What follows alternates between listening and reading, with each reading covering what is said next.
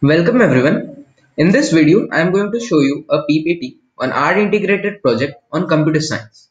This project is made by me. I am Udit Pati of class 12th A studying in Kendriya Vidyalaya number 2 Delhi Cant. This project is made under the guidance of Mr. Emil Meena sir, PGT Computer Science. So let us start. Since I am in Delhi, we got the theme Sikkim, but this project can be applied anywhere with just minor modification only. You know, Sikkim is the paradise on earth. Well, let us see first the contents of this PPT. First, we got the fact file on Sikkim, and then the big question, the big picture as to how art, nature, computer science, Fibonacci, golden ratio all related to Sikkim. So, let us see. Sikkim, you know, it is a very small state in the northeast of India. It has beautiful flora, fauna, as well as it is very culturally rich. Its capital is Gangtok. But we are not interested on this. We are much more interested in this. How is all this related? How the Fibonacci series, the golden ratio is related to Sikkim? Well, as a CS student, everyone knows a Fibonacci series, how it is implemented in recursive way and non-recursive way, and how to make it. But how it is related to Sikkim and flowers?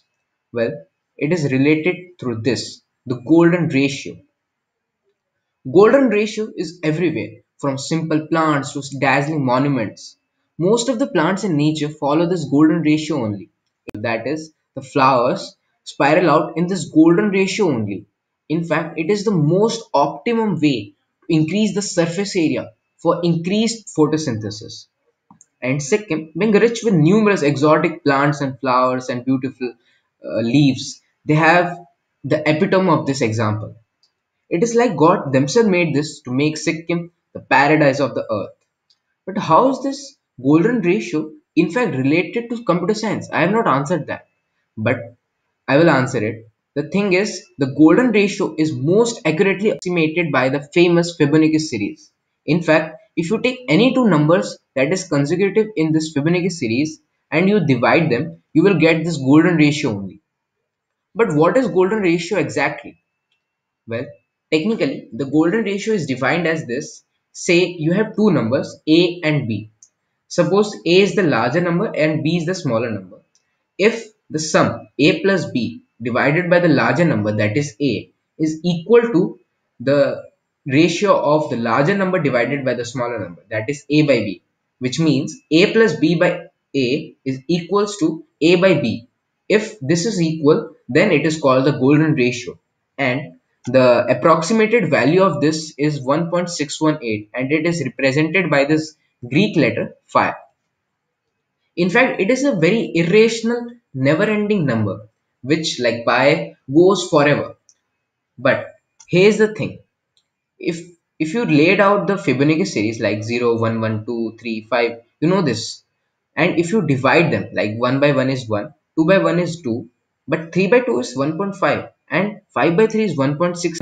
And if you carry on and took larger numbers like 55 and 34, you would get eerily closer to this golden ratio only. Like 55 divided by 34 is equals to 1.618. In fact, if you take even larger number, it will get even more closer to this golden ratio. And this can be visualized easily only.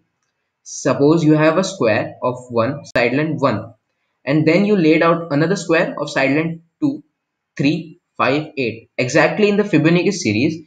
And if you join them, you will get this golden ratio, this beautiful golden ratio which is followed in nature only. So this is how Fibonacci series, golden ratio all related to Sikkim. Now let us see how we can make this Fibonacci series in Python. First, we will see non-recursively. It is a very simple program. First, we have taken a variable first equals to 0 and the variable second equals to 1. And then we have printed it in a single line. Now, if we put input a number which is greater than 2, obviously because first two numbers are 0 and 1 only. And if you input any number which is greater than 2, what it will do is it will create another variable third, and it will add first plus second, which will be 0 plus 1 1, and then it will print it, and this first and second would become second and third.